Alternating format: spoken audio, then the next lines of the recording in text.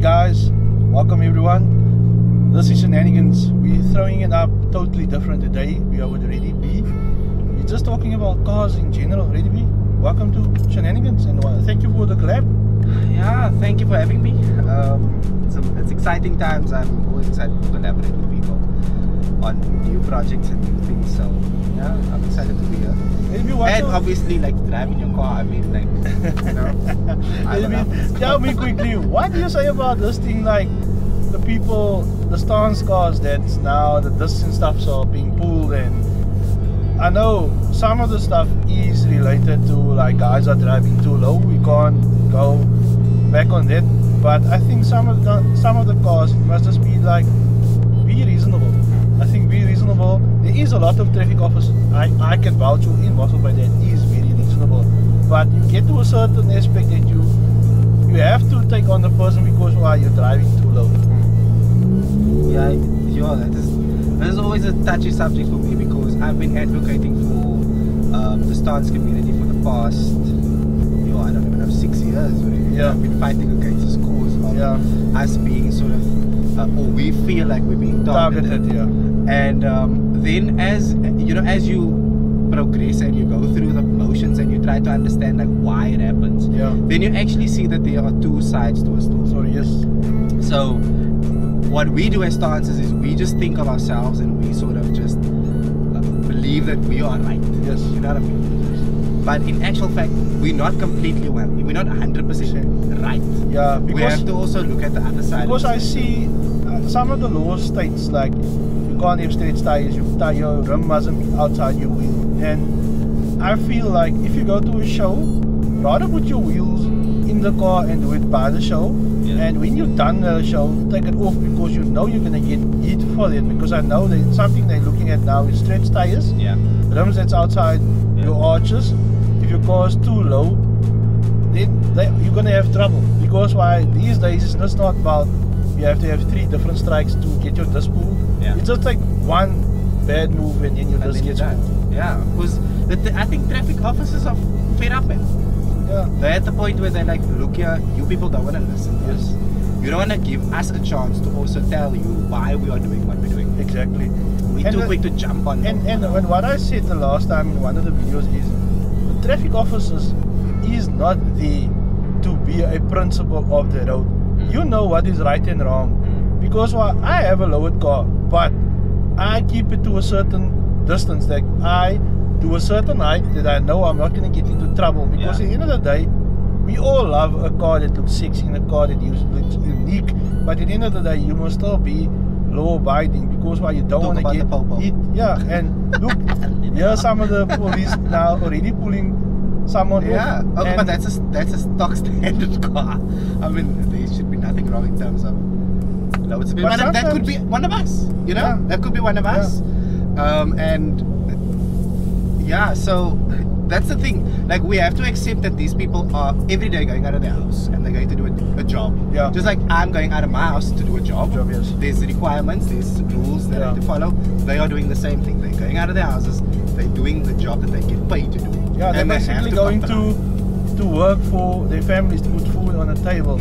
And that's the same thing I said in the video before that, is a lot of the stance people is providing for the families that's out there that doesn't have food or what's thinking of what I'm going to eat tonight, what am I going to do tonight. A lot of the guys are helping the people in need. But at the end of the day, I think we all must just keep it on the down low.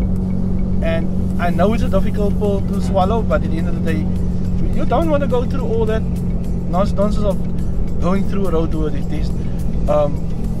Now taking out your suspension, putting suspension back, going through all that PT. I mean, at the end of the day, you're going to get to a certain aspect that you're going to say, yeah, I'm fed up of this now. So let's rather just work together with the police or the traffic than going through that of doing that same thing over and over and over. And I know there's gonna be people, Yara, Jane, I sometimes I get so upset with my own kind. Yeah. Because that us means, but they're obviously obstropolous guys. And they're gonna sort of just be like, no, but they're not gonna tell me, I'm just gonna do my own damn thing. Get that a lot. That is exactly the people you get that a lot. that makes it difficult for all of us. The rest of us that are trying to get to a compromise. Yeah. You know what I mean? So all we want to basically say to those people is just think of the consequences of your actions. Exactly. And just think about accommodating law enforcement could be if we cooperate. Yes, if you cooperate with law enforcement, then it's gonna work together. Like I said to a traffic officer, I'm not gonna name, I told him, like, if we work together we can achieve so much more. Yeah. Because why? You're not above the law.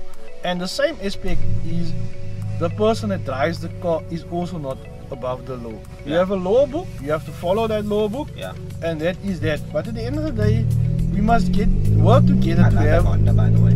very nice one, yeah. I love that Honda. And we must all work together to have, or to come to a conclusion of what we can do. Exactly. So, because now with the, I know that the stance is not a crime. Like, I'm an advocate for hashtag stance is not a crime. Yeah. I absolutely think that it's an appropriate thing to do.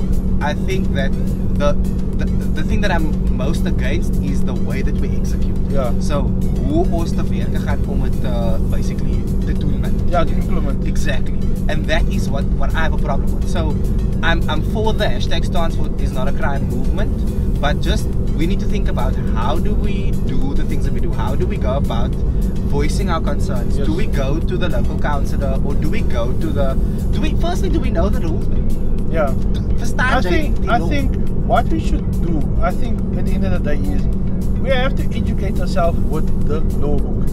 And I have the act on my phone. And sometimes it's mind-boggling of that act, because what is good for the goose is good for the goat. Yeah. And what I mean about that is something that's not that good for me is that there's a problem with a lowered car. And I had this argument with someone now the other day. You have a problem with a lowered car, but a bakkie that drives past you with big ass wheels, with a lifted kit, you don't have a problem with that. So in my mind there is a two different option on it. Because why? A bakkie that has a lifted kit that's also tempered with suspension. Yeah. That's not standard, because why? Although you're beefing up your suspension and saying, yeah, but it's better. Yeah, coilovers are also better. You get VC coilovers, you get, I think it's Belstein coilovers, you get FK coilovers. There's different types of coilovers out on the market that's much more or much better than standard standard springs on your car. Exactly. I mean, there's billions and billions of rands and billions of dollars spent on this technology to improve the ride on your car. And also, technically, the only thing that is required is that your car is SABS approved. And all of the parts in it is SABS approved. Now, if you're telling me that you have a coilover that is SABS approved and also fitted by someone that is approved by, let's say, what's this thing called? This manufacturing. Yeah, the SABS approved, all of that stuff. Now then, what are we arguing about? Do you know what I mean? What is it that you are actually fighting against? Is it just a case of we just don't want you guys to do it at all? Yeah. Or is it a case of we don't understand our own act? Yeah. We don't actually understand what we are enforcing, but we're just being told that this is what we need to do. Look, do you get what I'm saying? I can vouch for a few officers that I know that knows the act very well, because some of them are also inspectors of cars, so they can basically inspect your car as the car's on the road. And I personally know one guy, I'm not going to mention, that we speak a lot, and he gives me a lot of like intel, like what you should do, what you should not do. And I normally tell the guys, please don't do this, please do this, because at the end of the day you're just making it difficult for yourself. I told the other brother now the other day, bro, please don't put straight tires on your car, because why? You are gonna get problems. Because what? This is something they're looking at now. Because what?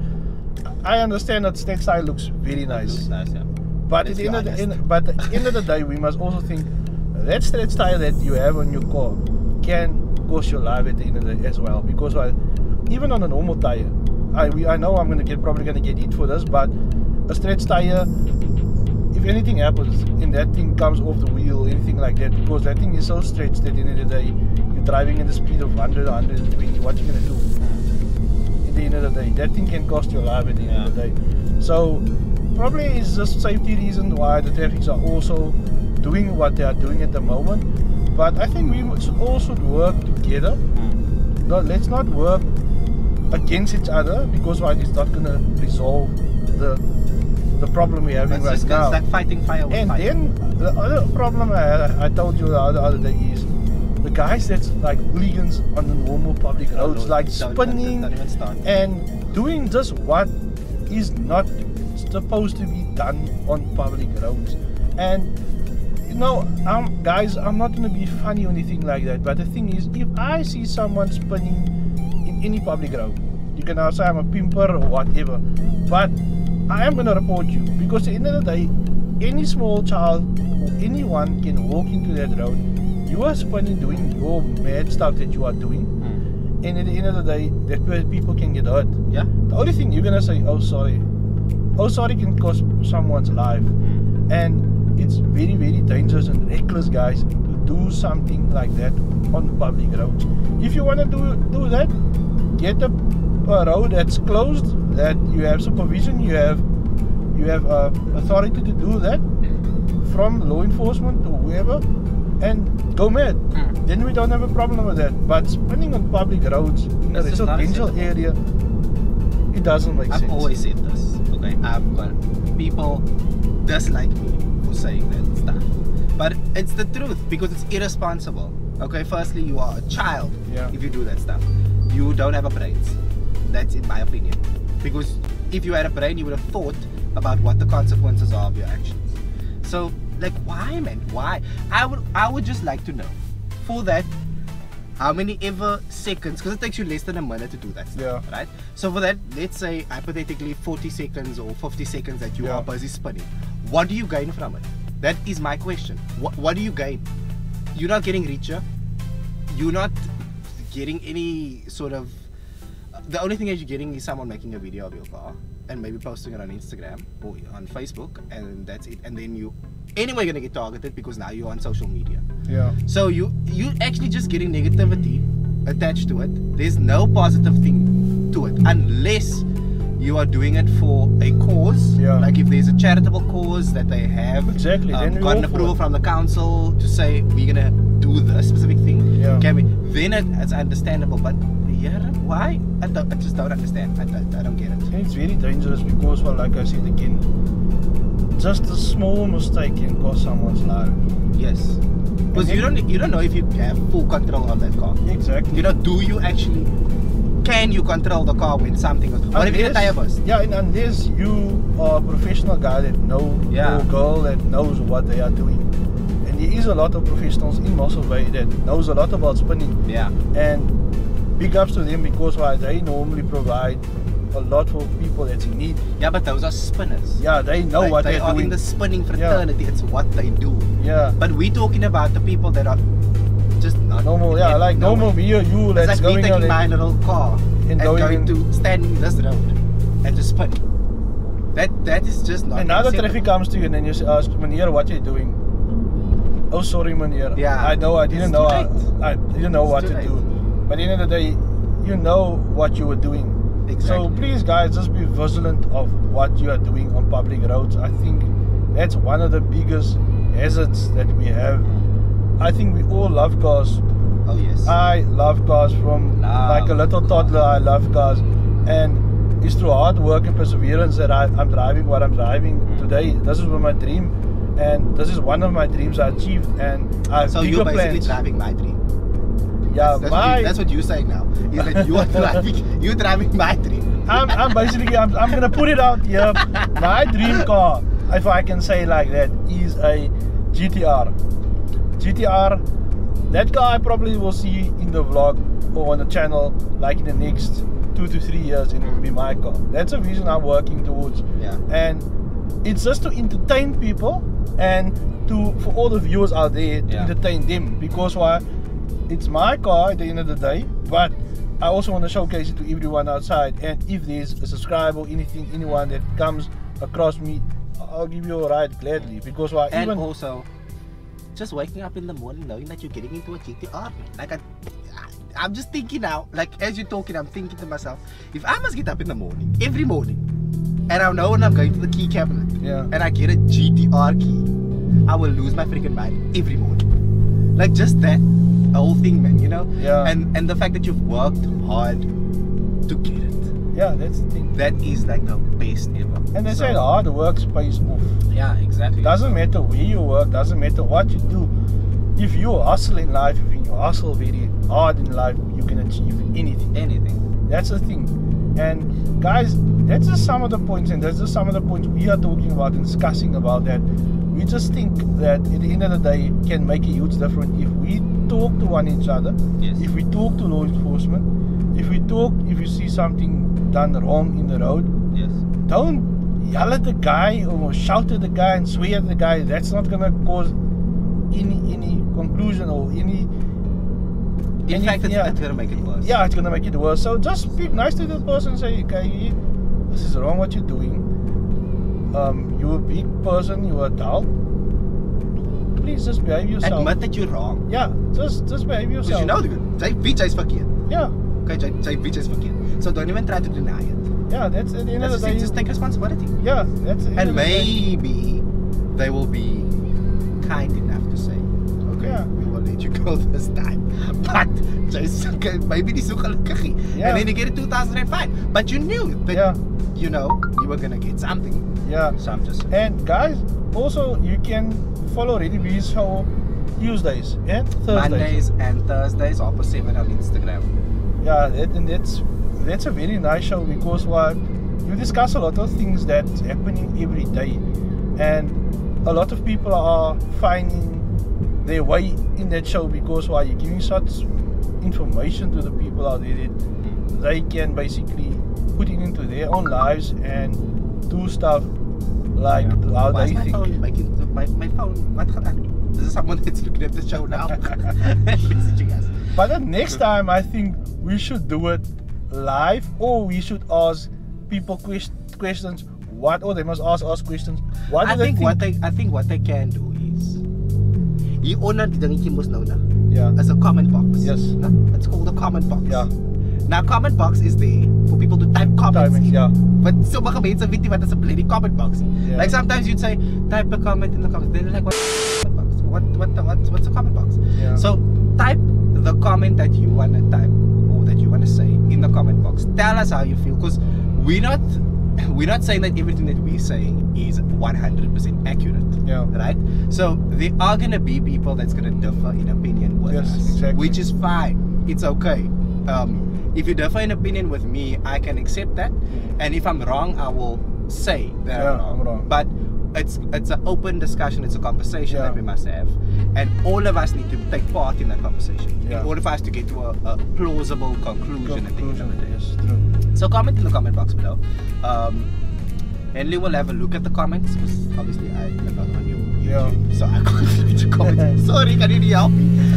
You'll have a look at the comments. But at the end of the day, when we get together, I'll show you the comments and we will respond on the comments the guys are asking. Absolutely, we'll do that, because that is the one thing that, and I mean, this is not a once-off thing. This is gonna happen. This is gonna happen every second week. So we are gonna do it sometimes. We are gonna do it live. Yeah. So we're gonna discuss a lot of stuff. Yeah. So guys, this is just the beginning of me and ReddyB doing a collab and just doing a type of podcast, if you can say it, but our own way, in our South African way, is where we're sitting on a desk and just talking. So this is just the way that we're gonna do something. This is the best way. Yeah, this is raw uncut. I mean, I'm sitting in a freaking Mark 7 GTI.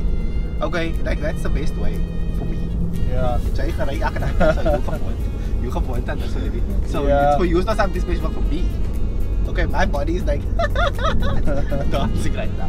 But yeah, it's exciting. So I'm looking forward to it. So I think, guys, do like, do subscribe, and be safe out there. Protect yourselves. Yes. I think throw your closing thing there for the guys. Yo, imagine I must do I can do it because it's not an issue, but I mean, like, well, first things first. I just want to say this quickly. People always say like and subscribe, no? Yeah. But then people don't like and they don't subscribe. Now I want to ask the question, man.